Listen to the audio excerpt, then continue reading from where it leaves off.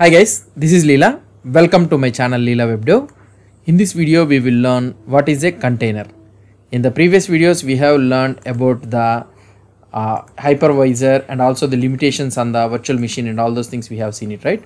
Now in this video we will learn about what is a container. So let's proceed. So now the container is a simple another process in your machine that has been isolated from all other process on the host machine. So it may be looking somewhat difficult or somewhat confusing. So I will read it again. Container is a simple another process in your machine that has been isolated from all other process on the host machine. Host machine means here it is a physical server and it has been isolated. The process and all those things will be, the container will have a process ID and that process ID will be completely isolated from the all other process on the host machine. So let's try to understand this one. To understand this, let's say that we have a physical server and on that physical server means so the host machine we are having or bare metal server we are having, and on that I have installed some operating system. So any operating system, let's say, and I am running some applications like app 1, app 2 and so on. So these are all the apps I am using. So now you know that in an operating system, so when you are running particular applications, so now these particular applications can talk to each other. So how can these particular applications can talk to each other? Through the process ID. App 1 will have one process ID and app 2 will have one process ID, and app 1 and app 2 will talk to each other using the process ID. The particular process ID which is created for this application can talk to this particular process ID of another application and vice versa. So the applications can talk to each other with their particular process IDs. And container is just nothing but another process. So that means it is another process container which is running inside of it. Okay. So inside it means inside the operating system. So if I create a boundary for app 1. So if I create a boundary for app 1 and this process is called as a container. So if a container, if a boundary has been created for the app 1 means then it is called as a container. And now the container will have a particular process. And how we can create a boundary how we can create a container for the app application means using containerization technologies like kernel namespace and the C groups, which I will explain you in the later here only. So but you need to understand that. So let's assume that I will be going to the paint. Let's take the new one, Alt F, new one. So here we are having the host operating system. Okay, here I am having the host operating system, and in this host operating system, let's say I am having the app 1, app 2 and app 3. Like this we are having some particular applications we are having. Now this one will have a process ID and this one will have a process ID and this one will have a process ID, and these process IDs will talk to each other.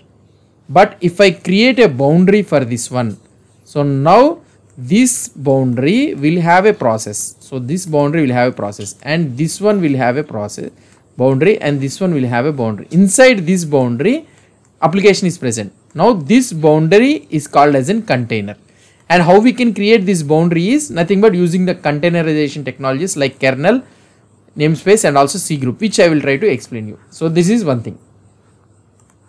So this container inside will have the properties only related to this particular application which are isolated. So now when what I am trying to do, so this container, so now this boundary, this container will have its application and the process ID will belong to only to this container and which is isolated, and now this application is isolated to here, and this application is isolated and this application is isolated. So that is what I am trying to explain you.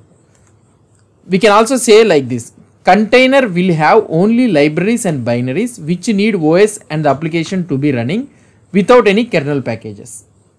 So here I am telling that this is another definition. So if you don't understand this definition means, so here container will have only libraries and binaries which need OS and the application to be running without any kernel packages. Actually in Linux operating system, we need kernel packages to talk to the hardware. So the kernel packages is needed to talk to the hardware, because as a human being, as an application cannot understand the binary language. So kernel will help you to convert human readable language to the machine level language and vice versa. That's the reason why we use the kernel. Containers doesn't have this particular kernel. So that is one thing which I want to explain you. Containers will have only libraries and binaries which are needed to run your operating system and the application. That's it. So the containers, the boundaries which we have understood. So we'll have only the nature libraries and binaries needed to run your operating system and also the application. The kernel related task will be done by your containerization tool, not by your container. That's the reason why containers are lightweight. So that means containers will have only an libraries and the binaries which are needed to run your operating system and application. The kernel related task will be done by containerization tool, not by your container. That's the reason why containers are lightweight. So here another one is isolation leverages the kernel namespaces and C group features that has been in the Linux for a long time.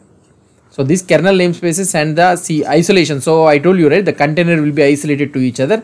So how this isolation will be done is through the kernel namespaces and the C group features.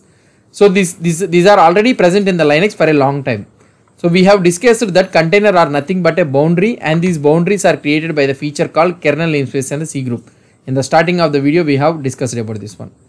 So kernel namespaces and the C groups, by using this particular feature which is existing in the Linux operating system from long back, now the containerization tool have adopted this particular functionality. They have not designed this functionality.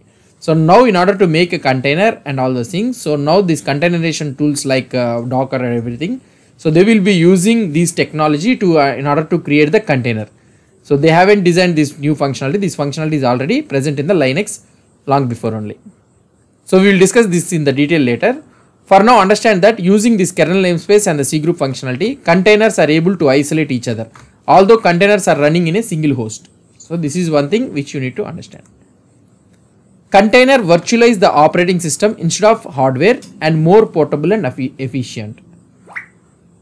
Containers do not virtualize your hardware. So who will virtualize your hardware? There is nothing but a hypervisor. So it is virtualizing your operating system, which means the process ID, network, IPC, UTC, these all the softwares will be virtualized by your containers. The hypervisor, what we have discussed, is nothing but its hardware virtualization. Now containers are nothing but virtualizing the software operating system. So that is the major difference between your containers and the virtual machines. So Docker has worked to make these capabilities approachable and easy to use. Why we are talking more about the Docker is when we come across the containers, because we are creating the containers or managing the containers or building the images, creating our custom images, creating the repositories or pushing to the repositories, whatever the things we will be doing in these sessions. So it is much simpler in Docker compared to any other tool. So this is the diagram which I want to tell you. So here you will be having your physical system. In this physical system you will be having the host operating system, and in the host operating system at the top you will be having containerization tool. That is nothing but here I have shown you the Docker, and in this Docker we will be having the containers like app A, app B, app C, like this. So this is the diagram for the containerized applications. If you look at the diagram, there is a Docker and the Docker will be installed on the operating system. So that is what I am explaining you, and the Docker is installed on the top of the operating system. It is not like a type 1 hypervisor. So type 1 hypervisor means hardware hypervisor. It is not like that one. Without having any operating system you can't install the Docker, and Docker is like portable. Imagine instead of Docker you can install any other tool. Just I am telling the Docker. This Docker will be installed on any operating host system, and then you will start creating the containers. Every container will have its own application related process that are running inside it. The resource what is consumed by your container will be used by your application. So here every container will have its own application. Let's say that one container can have Nginx server, and another container will have the MySQL, and another container will have the Tomcat. So like this, whatever the things you want, you can do it. So you can create the small scale applications like cache server or anything, the containers you can do it, as well as the large scale applications also you can create using the container like Hadoop, big data, like that also you can create it. And here I have told you that in the virtualization or something like in the virtual machines, so the resource allocation is not dynamic, whereas in the container the resource allocation is dynamic. So that means, for example, if you have created a container with a 0.5 core CPU and 100 MB of RAM means automatically, so for example, if the application consumes more resource or anything means, without using the command line tools and all those things, automatically it will contact the Docker, and here the Docker, the application will contact the Docker, and the Docker will allocate the resources to this one if the host system has the resource available. So this is that is why we can say that container is resource allocation is dynamic, whereas the virtual machines resource allocation is not dynamic. So that's it. So what are the containerization tools we have? So now we understood what is a container. So I hope that you have a clear understanding about the container and what are the containerization tools we have. So we have open source and also the enterprise tools. The first one is then LXC or LXD. So the older version is LXC and the newer version right now is LXD. So this is the first one which we use to create the containers. This particular tool is not popular. Why? Because it is only available in the Linux operating system.